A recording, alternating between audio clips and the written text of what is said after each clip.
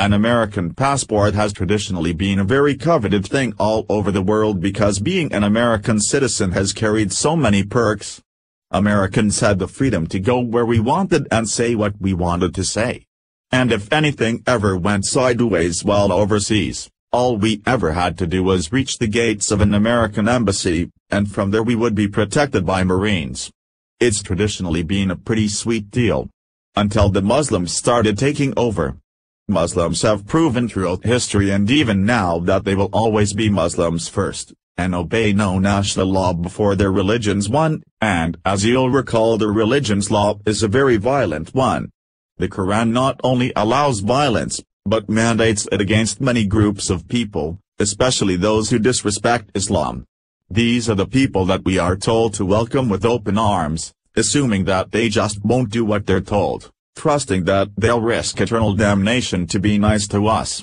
Anyone who considered the warnings against Muslims to be all hype was put in their place today when the State Department issued the warning for every single U.S. citizen who is now in danger since the president announced his support of Jerusalem being the capital of Israel, infuriating Muslims worldwide. Town Hall reports that the warning sent out on the 6th was the first of its kind since the start of the war in Iraq. The State Department has issued the warning for U.S. citizens traveling anywhere in the world after the Trump administration announced its decision to move the embassy from Tel Aviv to Jerusalem, recognizing it as the capital of Israel. The alert, posted on December 6, is a worldwide caution that asks U.S. citizens to be on high alert when traveling.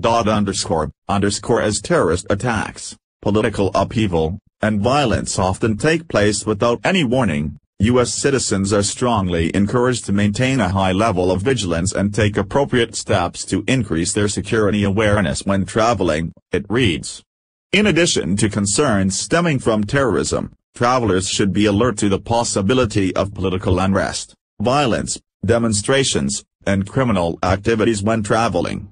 Country-specific information pages and travel warnings should be consulted to obtain the latest data on such threats. According to the Associated Press's longtime diplomatic correspondent, this is the first time such a warning has been released over a policy decision since 2003, when the Iraq War began. The last time the State Dep issued a worldwide caution because of a U.S. policy decision was March 2003 at the start of the Iraq War, he said on Twitter.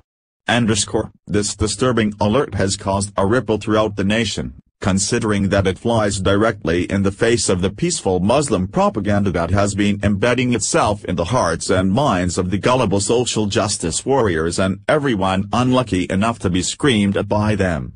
The non-radical Muslim community is one that would be better named non-obedient Muslims because there's no such thing as a real Muslim who doesn't obey the Quran. If they do, they're either in denial, or they're not really a Muslim at all. This move to permanently reclaim Jerusalem has been especially problematic for those in the Middle East where the Muslims aren't making any secret of their bloodthirsty ways to the Israelis.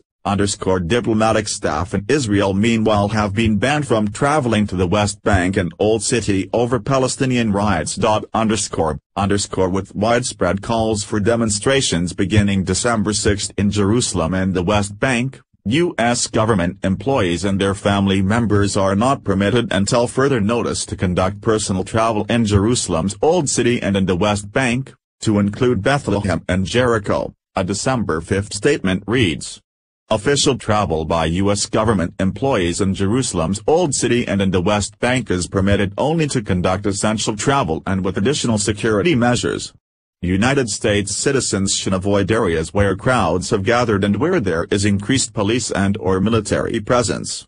We recommend that U.S. citizens take into consideration these restrictions and the additional guidance contained in the Department of State's travel warning for Israel, the West Bank and Gaza when making decisions regarding their travel. While the administration is now officially recognizing Jerusalem as the capital of Israel, the embassy move will be delayed for logistical reasons. The threat to Americans is one that must be taken seriously. If not, we might again be watching public beheadings being carried out by all these non-violent Muslims who apparently are just working out their issues by calling for violence against both their neighbors and Westerners. So basically anyone who's now bowing to their wishes. This most feminist-friendly religion is once again terrorizing Americans the world over. But don't worry, they're the feminists and social justice warriors say Muslims are a religion of peace. I'm sure you'll have peace once your head is detached from your shoulders. H/T, Town Hall.